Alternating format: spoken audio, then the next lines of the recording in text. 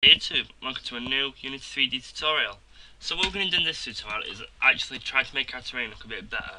So at the moment it doesn't look like a game at all, it looks like a flat land with some water and, well, it's not very good, is it? So we're going to change it and make it look really cool. So first thing we're going to do is actually back it all up in case we mess it up. So all I'm going to do is click on the floor, press Ctrl/Command D, or right click duplicate to duplicate it. I'm just going to hide it, but I'm going to call it backup, just so we've got kind of a backup in case anything goes too wrong. So we've got this one now. So first thing I'm going to do is I'm first going to hide the water here. So we'll hide the water and I'll hide everything else, like the walls and everything. So everything's gone. We can turn the light on. And what I'm going to do is I'm actually going to make it all completely flat again. So this is really simple by going to terrain and then flatten Heightmap and just put 0 flatten, boom. So don't worry about it being like that, we can fix it later. So now what we need to do is we're going to import something to Unity called a Heightmap.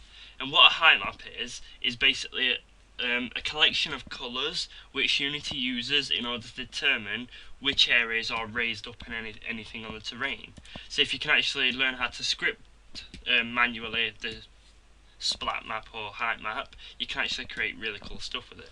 So if we just click the floor and click terrain data here, you can actually open it up and you'll see the splat alpha. The splat alpha is for the textures, not the height map, but it doesn't have one at the moment. So if you see all this red, that's flat land here. And if you see the green, that's green. And you can see in the middle where it's faded in, you've got your path, it's down here. Right there. There are scripts to edit that, but we're not editing that today. So we're going to be editing a height map. So we need to create our own. So first thing I'm going to do is actually get Unity's height map from this. So we're going to click on our floor, make sure you've clicked it, terrain, and you'll go to export height map. It'll be raw. You will need Photoshop, Paint.net or GIMP for this. Photoshop costs money, but if you get it, you're better off because then you can follow many tutorials. But GIMP and Paint.net are completely free. Multiple operating systems are really nice. So when it loads, you'll get depth and byte order. Just ignore them and just click export. You don't really need to know. So we've got terrain. We're going to click save. So it's saved it. And if you go into your assets folder, not this bit here, you'll notice it hasn't done anything. Your actual assets folder here. So as you can see, if I go into assets, there's my files. You want it in here. Then get to terrain and you can drag it up and open it in whatever you like. So I'm opening it in Photoshop. And when you open it, just get this and just click OK. So, as you can see, it's all black, and it's meant to be. Because if you go back up to Unity, you can see it's completely flat, it's all black. It works on the colours of greys and white, so black to white, anything in between, so grey, will be different heights. So black is completely flat to Unity 000. But white is really tall, so you'll want to use white as little as possible, because then you'll have giant mountains, of course. So what we're going to do is, instead of creating our own, because we all know how amazing I am in Photoshop, but yeah, I'm not going to do this. That's sarcasm for anyone who didn't know. I'm going to go to internet, and I want you to follow me, or do whatever. You can draw your own if you like, I'll show you after. Go to Google or Yahoo or whatever, click images, so you get this, and then what you're going to do is type in city height map, just like that. And you'll get loads of different pictures. Now these pictures here of 3D ones, they look really good. I mean, look at that Earth one, but it's not what we want. What we need is ones like these, like the grey and black ones, and the ones what have got black around the edges like this one are perfect for it. So you can experiment with what words you use, but as long as you keep height map in. So what I'm going to do is click on this image here, and you'll get this, and then I'm going to click view original image to get this. So as you can see, it's called Tamriel height map. I'll put this in the description if you want it. And as you can see, if we look at it now and imagine black is completely flat and white is really high, so as you can see we get greys here, and so all this black looks like it'll be water, or what we could use it for water, and it'll look really cool if we do this. So I'm going to right click and choose copy, and I'm going to go back to Photoshop and I'm going to paste it in here, Control V or Command V, and you'll see we get nothing. But if you zoom out and just scale it down, you'll actually see it'll fit perfectly. It's because our image is 512 by 512, but that image, I think it was nearly 5,000. Yes, there you go, 5,000, 4,000. So you do need to scale it. So it's not going to scale perfectly, so I'm just going to do is just stretch it. It looks fine. So there's our height map. So imagine if you don't want some of these pieces, because I don't want them all. So I'm going to go in with my black brush, and I'm going to take some pieces out. So I'm going to take this one out and this one. I'm going to take all these out around here. So I don't want little extras. Well, I do, but not loads. So, and I'll come over here, and I'll just get rid of this dot here. So just make it look a little bit neater. I want the pulls there, so that'll work really well. So what we can do is save it, and it'll save as terrain. Save it as a raw file. If you can't get a raw file, you might need to use a different editor, but save it as a raw file. Save it, overwrite it, yes. It'll pop up with this, just don't click anything, just click OK. So that's done. You can go back to Unity now and you'll see nothing imports, it's fine. And what we're going to do is I'm going to click it, and I'm actually going to drag it. In fact, no, I won't drag it because it's odd position. I'm going to go to Terrain, Import Heightmap, and I'm going to select our terrain here. And you'll see nothing happens yet, don't worry. What you're going to do is keep the depth at whatever you exported it at, and the byte order. So I exported a Mac bit 16, keep it like that. So I'm going to change the width to exactly what your image was, and I think it's actually +1 on it, so don't worry too much about it. And then what I'm going to do is leave these two here, unless you've got a bigger terrain. And then in the y-axis, I'm going to say which is the maximum length it can be. So all I'm going to say is 100. It can't be nowhere higher than 100. And then when you click import, you'll see we get a really nice looking terrain.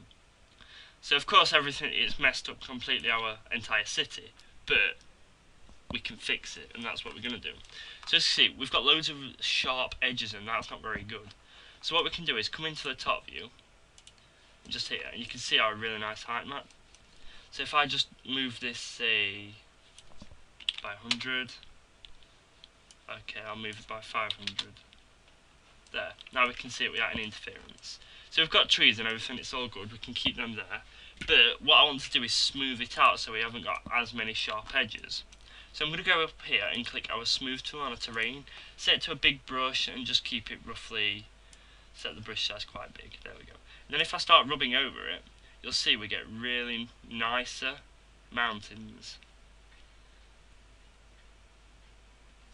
Just like that. So see, it looks a lot nicer now and it's not as jagged and like you don't feel like you're going to die if you walk on it. So that's looking good for now, and I'm actually going to go in and get rid of the trees though. The reason I'm getting rid of the trees is because all this flatland is going to be water, isn't it? So, hey, we may need to put some normal ones in, so you can do this manually or you can do it back in Photoshop, it's up to you. But what I'm going to do is come in and select this grey here, so that one, and I'm just going to paint us some flat land on, just so we've got something to play with.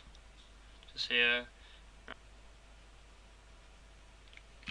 So now that's done, I'm going to save it again, and we should have some flat land now. So I'm going to also put that as flat land. There. Great, so file, save again. Terrain, make sure it's a raw file, save, okay, save.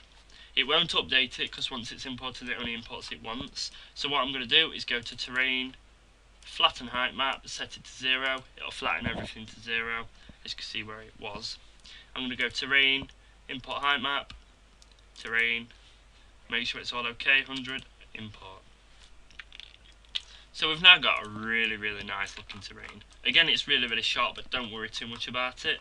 It's really sharp because Unity is trying to literally scale down a 5,000 pixel image to a 512, so obviously it's going to be really sharp. All you have to do is grab your smooth brush and just go over everything really, just like that. I'm going to set an even bigger one. There we go. All you do is go over it, don't go over it too much else you'll not have a very good looking one. Of course if you want jagged mountains you can keep jagged mountains, it's your game, you do whatever you like. As someone told me, Darwin I believe his name was, it's my game, I will do whatever I like with it, and I want normal smooth mountains. So obviously your character might be able to walk up these, but we could stop that one day. So we've got all that, it's looking really nice. Some of them we may have to expand, but what I'm going to do is go in and just get rid of the trees. So I'll select it, and I believe it's Control. Shift, it's Shift to get rid of them. We'll add our own trees eventually, but come on, it didn't look that good anyway. Hey, it may work faster now. That's one thing. So get rid of all trees, come on. See, it's working much faster now. There, so all trees have gone. And what we can begin doing is if we actually select this terrain here, so just hold Alt, I believe it is. I want a smaller one. Shift, I believe it is actually. There, we can actually paint it on and carry it on. So it'll be the exact same because we've told it to be height-wise the same. But now we'll have some land.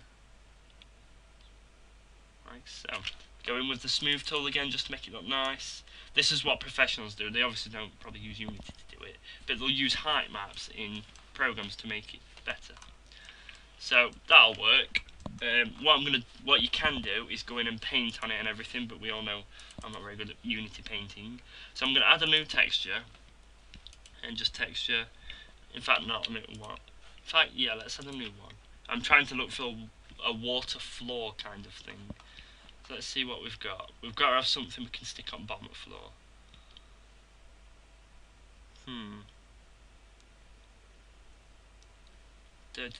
I think I'll use the dark blue one. Where was it? Here. Use the blue cape. We'll obviously change it in the future. And just click add. So now I can click it and I can go around with my big brush and paint everything what's going to be water blue. Because then we can expand our water and make it bigger and better. Boom. And everything else is going to be grass until we get the thing done so we can put dirt on around the mountains. But you will notice the height map is upside down. So in Photoshop, as you can see, we put the blob at the top, it flips it and puts it here. So if you're doing like a pattern, like a skull shape, which I want to do, like Skull Island, then make sure you do it upside down, otherwise you'll get error. That's the exact same with the splat map. Go back to our tree select and just get rid of all trees. There. So we've got that. It looks okay, it's not brilliant yet. Let's add our water back to it just so we get it. So water, add. See, it's not brilliant, but if we stretch it that way and that way, in fact we'll make it 700 by 700, not that way, 10 that way, 700 that way, because then we can stick it on top of here, come down to our side view and bring it down, just like that.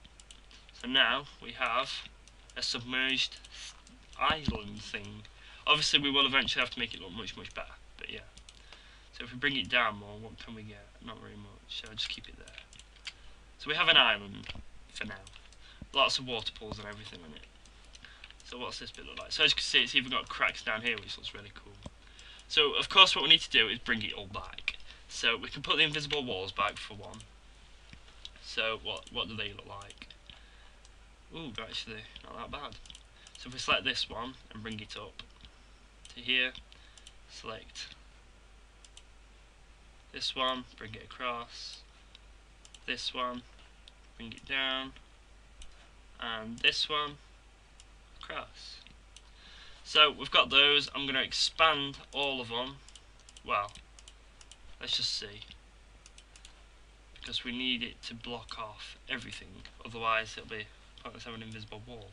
We could eventually look at different principles, if you like, as well, of blocking characters, such as infinite amounts of water, which will randomly spawn the further you go out, because if we just put an infinite amount of water on, it'll just crash. So I'll put street lights back on, because we haven't got any, and that'll work, and I'll put sun on, like so. So we have that. I'm going to get the floor and stick it back 500 across, and you'll see everything's messed up, because everything's just messed up. So if we click play, everything's going to fall. So we'll just click play just for fun, just because I like fun stuff. So we click play, and as you can see, we now have a really random terrain. So obviously we have problems at the moment with him going up because it's bouncy, but we can fix that in the future. So as you can see, you can't go up all mountains. But if we have a look around, we have a really nice mountain. So I can see water down here. So, oh, we're falling in water. Oh, we lived. So we're in water, and obviously that looks nothing real, but we can fix that in the future. We have errors, which we'll fix that. And I said but, not the swear word. But as you can see, we have water, so I don't think we're going to fall enough to be able to swim in it, so we might have to expand that. Yes, as you can see.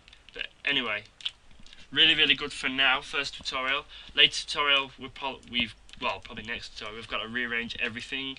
We have an area here with weapon stats, which we'll look at next time. We'll make everything really good, possibly another island maybe. A bus service across there, that'd be quite cool. We could do multiple levels. I'll show you how to save some processing power on doing it as well. But we have random pieces of water, which looks really cool, from one cube as well. So we will eventually try to put moving water on using shader effects and everything. Thank you for watching, I really hope you liked it, and I'll see you next time.